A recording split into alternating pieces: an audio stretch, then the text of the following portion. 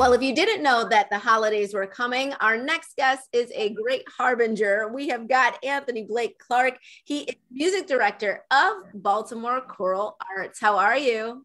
I'm great. Good to be with you here, Elsa. Thank you. I joked with you. I was like, oh, when I see you, I know that Christmas is coming. You are not Santa, but close to. Tell us, this is all second nature for us here, especially at the station, but it might not be for some people in our audience. So let's just give a refresher course about what Baltimore Choral Arts is and what it is that you do. Great. So Baltimore Choral Arts is basically the symphonic choir of the city of Baltimore. We basically exist to sustain the art of singing together. I firmly believe that participating in singing and being a member of an audience in classical music will change your life and will change your perspective. So we do that important work. We bring classical music to schools. We bring classical music to a broad range of diverse communities in Baltimore, and we really just exist to radiate beauty into the world. And I think we all need a little bit of that beauty right now. So that's really our mission. You know, this year's holiday concert, I can only imagine, that it was a lot of work mounting this performance for the first time since the pandemic started. How was it just getting back into the swing of things? It's been so great. We went about a year with no concerts, with no audiences. We did some amazing recordings, including on this station. But it's been really thrilling to go back to it. We're all masked, we're all vaccinated. And it's a real challenge to do that. I mean, choral singing really has everything to do with crispness of diction and really getting the words out. So putting a big cloth over your face really inhibits that. But it was just thrilling the other night to do the concert. And I think that the audiences are going to be in for a real treat, and it will just spell out that it's the Christmas season once again. And I think it's all something that we need right now.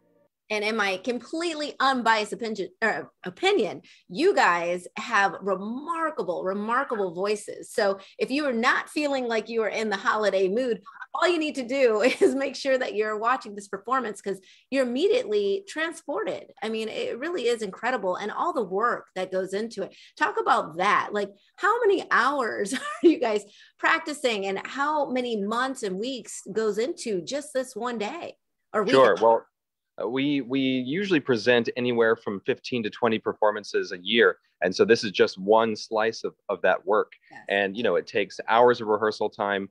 The orchestra, or in this case, the brass ensemble comes and we do a couple of rehearsals with them.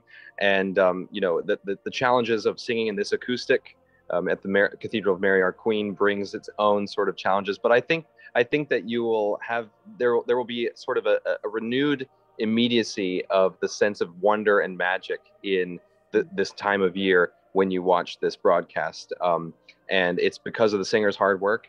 And I just can't explain how lucky I am to be able to work with people like this. So it's hard work and it's worth it. So I have to ask, what can people expect when they get their tickets, they come, or they're watching on MAR? Tell us what they can expect this year. Well, this year you can expect to see us all in masks, which is a little bit of a strange sight, but I think you can expect to hear some of the kind of pristine, almost silence. I mean, of course it's music, but it feels like this music sort of just floats in the air, and there's a real sense of wonder and magic and awe and peace and stillness. And that was intentional because of everything that's been going on. We just thought, we need to really give some comfort and a real sense of peace and serenity through this music. So that's what you can expect.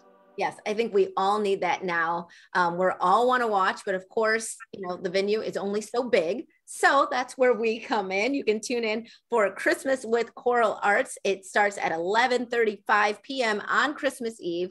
Perfect timing, and 12 p.m. on Christmas Day. So you have two opportunities to watch it right here on WMAR. Anthony Blake Clark, thank you so much for being with us. We, of course, love seeing you, and we'll be right back with more Midday Maryland. Right